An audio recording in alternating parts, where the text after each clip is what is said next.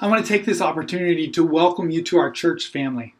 Overflow started 8 years ago with a vision to be a multiplying church.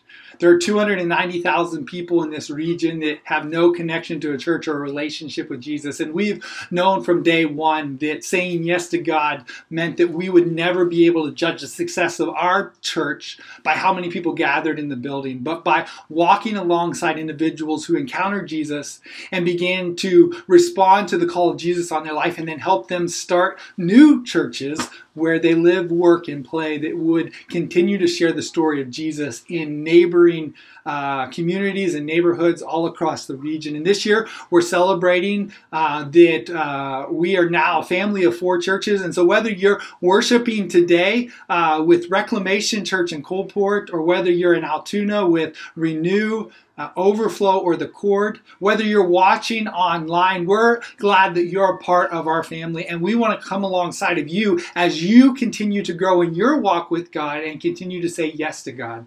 You see, we are a church on a mission to join God in His mission by inviting people to find hope in Jesus. We not only talk about Jesus when we're in our building, but we talk about Jesus everywhere we go as we encounter people in our community. This week, we're celebrating 5,281 gospel conversations. We want to continue to celebrate those who are sharing their faith and continue to encourage you that you too can be a part of what God is doing in this region by continually sharing the story of Jesus. This week, we're going to continue in our series on the Sermon on the Mount by talking about the sin of judgmentalism. J.D. Walt said the grave problem with carrying a spirit of judgment is that the carrier is usually the last to know. Now, I know this is true because it was true in my life. You see, growing up, I never got along with my middle brother, Timothy. We never saw eye to eye. I was bigger than him. I was the older brother. I was older than him by 3 years, which meant that I was a lot stronger and a lot bigger than him. And so my tactic growing up was always to overpower him and make him do whatever I wanted him to do. He, on the other hand, was smaller than me, so he had to play the mind game and would often get inside my head. And I remember occasions where he would come to me and tell me that to just watch because he was going to get me in trouble. And before you knew it, I would lose my temper. And I would be standing before my parents and I would get in trouble. Growing up, he always seemed to be manipulative and trying to get people to do whatever he wanted to do. And our relationship just continued to be strained. Growing up, it didn't seem to matter what I did. I wasn't able to fix things between my brother and I. Now, as a 17-year-old, I knew that things were bad, and by that time in my life, I had been hurt pretty significantly by my brother. I had allowed many of the things that he had done to go to my heart, I came to a place where the only thing I knew to do was to cut him out of my life. You see, I'd come to a place as a 17-year-old where I realized I was getting ready to go away to college, and that I had this aha moment. When I go away to college, at that time, I didn't really plan on ever coming back. I planned on getting a job and moving out. And in my mind, I was like, I'm never going to have to talk to my brother again.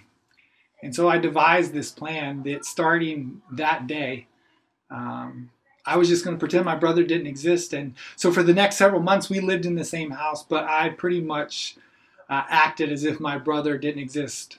As much as possible, I just ignored my brother. I wanted nothing to do with him. And I'm not sure how long this went on, but at the time it felt like it was months and months. But I can still remember the day my dad came to me and sat me down and had a true heart-to-heart and helped me to come to a place where I realized that my brother was always going to be a part of my life. And my dad helped me to come to a place where I began to realize that while my brother had hurt me in pretty significant ways, I was not blameless in this whole thing. I had hurt him just as much and truthfully, maybe more than he had hurt me. I don't know if either of us will ever know who hurt the other more, and that's not really the point. But he helped me to come to a realization that simply pretending that my brother didn't exist was not really fixing the problem. And it was in that conversation that God began to open my eyes to see that I had become a part of the problem. I was judging him by a standard that I wasn't even living up to. And now after that conversation, I went and apologized to my brother, and that began to change our relationship moving forward. But as I reflect back on those months, I can't really tell you that I noticed any change in my brother at that time. Now, I'm not saying that he didn't change, because looking back, we are both different people than we were 20 years ago when this happened. But something changed in me, because God began to bring healing to my heart. And I began to realize that my wholeness as an individual and the healing that God wanted to bring in my life was not dependent on the actions of other people. Yes, it is true that he had done things that were hurtful to me, and I had done things that were hurtful to him. But my healing was not determined by his willingness to make things right. But my healing was determined what God wanted to do in my life. Today, I want to look at Matthew 7, verses 1 through 5. This is what Jesus said in the Sermon on the Mount. He said, "Do not judge, or you too will be judged. For in the same way you judge others, you will be judged. And with the measure you use, it will be measured to you. Why do you look at the speck of sawdust in your brother's eye and pay no attention to the plank in your own eye? How can you say to your brother, 'Let me take the speck out of your eye,' when all the time there's a plank in your own eye? You hypocrite. First take the plank out of your own eye, and then you will see clearly to remove the speck from your brother's eye." Looking back at my relationship between my brother growing up, I realized that while he had a speck in his eye, I had a plank in my eye. And I was allowing that spirit of judgmentalism, that focus on him as being the problem, to actually keep me from experiencing the healing that God wanted to provide in my life. As we continue in this series, I want to address what this passage teaches us about judgment. The first thing we see in this passage is that it always begins in our heart. We've been talking a lot about the kingdom of God recently because, truthfully, Jesus talks a lot about the kingdom of God. The kingdom of God seems to be the central theme of Jesus' message. And as we continue on the topic of judgment, I want to remind you that Jesus is continually calling his followers to a third way. You see, as we look at this passage, it's important that we understand that Jesus doesn't pick sides here. Now, what do I mean by that? You see, those outside the religious elite, they knew that God wasn't on their side. I mean, the religious leaders continued to remind them what Scripture says about sin and that they were far from God. Like, they expected that. They knew they weren't living up to the standard that God was calling people to live up to. But what nobody expected when Jesus arrived on the scene was that Jesus very clearly displays in the Sermon on the Mount that even the religious leaders were failing to make the cut. You see, we can't lose sight of the fact that when we read the Gospels, when we read through the Sermon on the Mount, that Jesus is continually calling us to a third way. A way that often puts us on a different path than both the religious community and the non-religious community. He's calling us to live in his kingdom, to live under a radically new set of rules. You see, no one reads the Sermon on the Mount and says, "Whew, glad that's the standard, because if that's the standard, I'm good to go." No, we all read the Sermon on the Mount and we're like, oh my goodness. If that's the standard, I'm not going to make it. If I have to live up to that standard, there's no way that I can make it without the hope of Jesus living in us. Scott McKnight, talking of this passage, said that what Jesus does here is complex. He creates self-awareness leading to self-judgment This leads to humility, which in turn leads to repentance and sanctification. If anything, the Sermon on the Mount brings each and every one of us to a place of self-awareness. You see, the more we read the Sermon on the Mount, the more and more we become aware of just how far we have fallen short of God's standard. We become aware of just how much we need the work of the Holy Spirit in our life. The more and more we become aware that the only reason we are able to live any different from those around us is not because we've tried harder, but because we simply surrendered our life to Christ and allowed Him to work in and through us. And so as followers living in the kingdom of God, we begin to see the world differently because we're not looking at it through self-righteous eyes that are saying, I am better than everyone else. No, someone who has encountered Jesus and has been entered into the kingdom of God, we begin to see others through the lens of the kingdom, realizing that I'm not in the kingdom of God because of anything I've done. I'm in the kingdom of God because of what God has done on my behalf. My life has been changed and transformed, not because of anything that I've done, but because of what God has done in and through me. And when I look around the world and I see the broken, sinful people that our world is filled with, I can look on them with compassion. Because I realize that but for the work of God in my life, I would be in the same place. You see, this passage also reminds us that one day, all of us will be judged by God.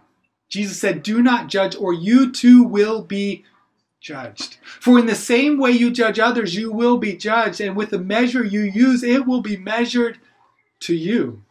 Warren Wiersbe said the Pharisees played God as they condemned other people, but they never considered that God would one day be judging them. Now, growing up in the church, I understand the self-righteous spirit because truthfully, that's always been one of my greatest temptations. You see, growing up in the church, I learned really early how to put a face on things, how to look like I was doing the right thing, how to always have the right answer and always make the right decision when everybody else was looking. But my private life and my thought life were in a totally different place, and my heart was far from God. Everybody that knew me thought I was a good church kid. But my heart was no different than anyone else. You see, as a self-righteous church kid, it's easy to take pride in the belief that someone else's sin is worse than my own. But a true encounter with Christ begins to change all of that.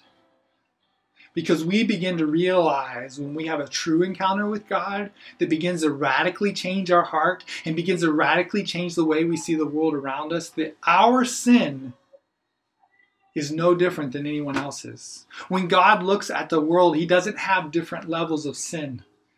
All sin, if embraced, will keep us separated from God. But we have been invited into a new life that radically changes and transforms the way we live. And yes, those around us in the world have been marked by sin and have been fractured and broken by sin.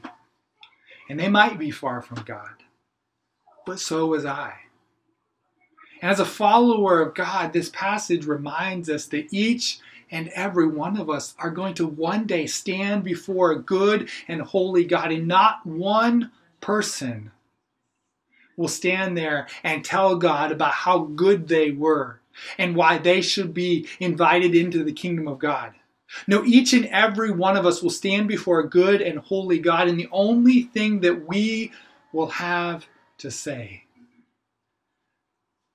is, I place my faith in the work that Jesus Christ did on the cross, His death, and His resurrection. And that I have been invited to live in His kingdom, not because of what I did, but because of what He did.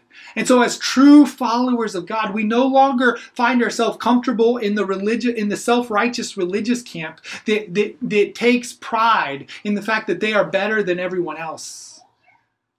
And we no longer fit in the camp that's simply embracing our sin with disregard for what God might want. We find ourselves being restored into right relationship with God because we placed our hope in the work that Jesus Christ did on the cross. And as we daily walk with Christ, He begins to change and transform us into the people He desires us to be. And when we begin to engage the world around us, we see the world around us differently. Not because of who we are, but because of who He is and the work that He is doing in our life. You see, the last thing that we see in this passage is that we search our hearts so that we can serve others. If you think that Jesus is saying in this passage that sin doesn't matter and that we should simply look the other way, you don't really understand what this passage is saying any more than the religious leaders of Jesus' day understood. You see, I sometimes hear people making comments that the Bible condemns judging of any kind, but that's not entirely true. In his letter to the Corinth, Paul said this in 1 Corinthians 5, 12 through 13. He says, "It isn't my responsibility to judge outsiders, but it certainly is your responsibility to judge those inside the church who are sinning. God will judge those on the outside, but the scripture says you must remove the evil person from among you." Now, if I'm honest, I'd have to say that we in the religious community often have this backwards. We're much more bold in calling out the sins of those outside the church than we are of addressing the sins within the church. And yes, I believe it's important that we call sin, sin.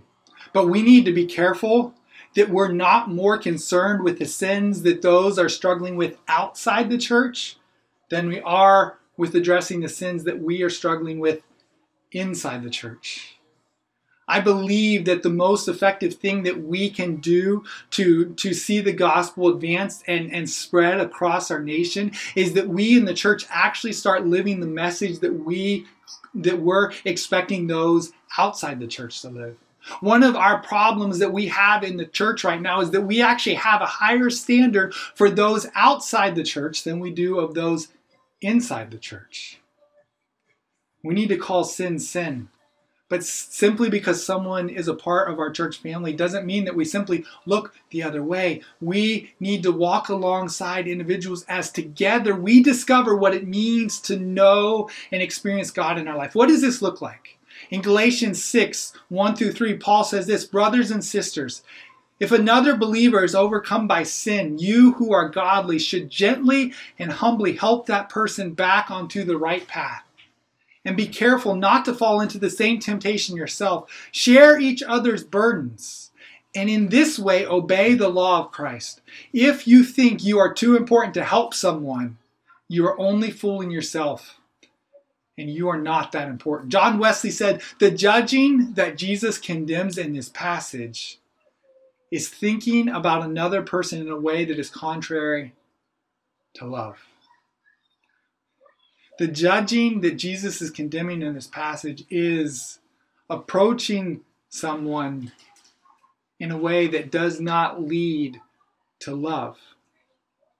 Yeah, we need to come alongside of people and help them discover what it means to experience all that God has for us. But if we're approaching people simply to point out their sin in a way that's driving them away from God, we've misunderstood the calling that God has for us. This is why in this passage Jesus says that we must take the log out of our own eye before we can help other people. Because it's only as we begin to set before God and allow God to begin one at a time, revealing to us the areas where we have fallen short of His perfect standard, that we actually begin to understand and have compassion on those whose sins are different than us.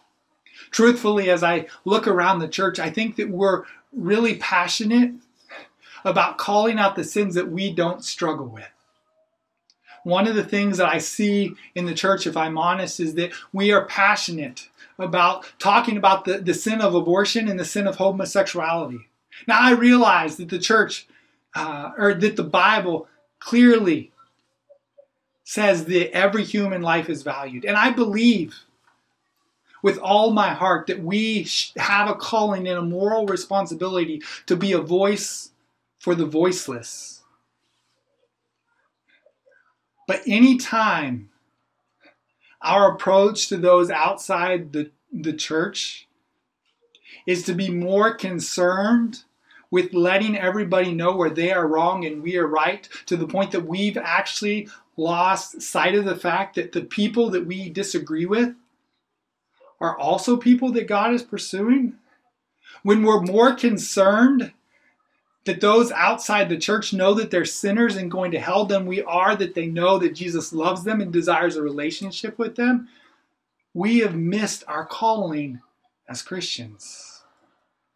I realize that the Bible clearly lays out God's plan for sexuality. The Bible talks a lot about sexual immorality. And truthfully, if you read the Bible with a humble spirit, you will discover that each and every one of us have sexual desires that have been broken by sin. The Sermon on the Mount tells us that if we're lusting after another person that's not our spouse, that for me is not my wife,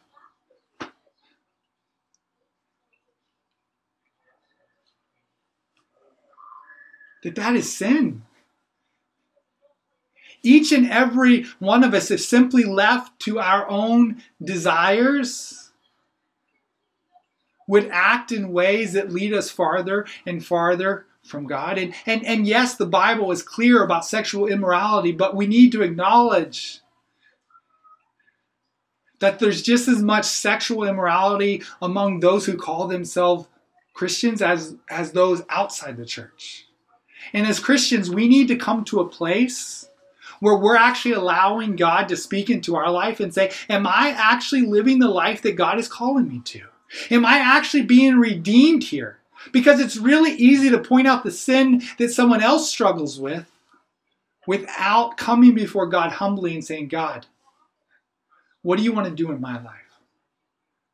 Because what I've found is that when I give God permission to come into my life and begin to change me and begin to restore me into the person He desires me to be, it actually gives me a position to come alongside of other individuals and help them discover the love of God, that God actually loves them and desires a relationship with them. And yes, there's sin in their life, but the truth of the matter is that there was sin in my life. And if it wasn't for the love of God towards me, I would be in no different place than they are. My hope for each and every one of us is that we could come to a place where first and foremost we begin to realize that God wants to change and transform us.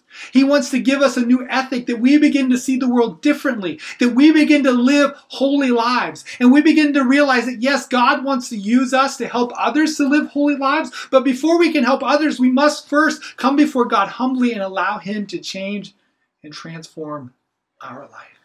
We need to be careful that we simply aren't getting caught up in the drama of the religious community any more than we're just simply blindly turning a blind eye and saying all sin is okay, because all sin isn't okay. You see, when we look at sin in Scripture, we discover that sin is simply taking what God has said is good and using it in a way that it wasn't intended to. When God comes to us and begins to reveal the brokenness in our life, it's not because God is trying to hold something out on us, that God doesn't want us to experience life as it was meant to be lived. No, when God comes into our life and begins to convict us of the sin in our life, it's always because God knows that there's brokenness in our life, that we can only experience hope and healing if we allow Jesus to come into our life and change and transform our life. So my prayer for each and every one of us is that we would truly be the people that God has called us to be. That we would let Him change and transform us into new people that would be able to come alongside of others and help them find the hope and healing that can only come through a relationship with Jesus.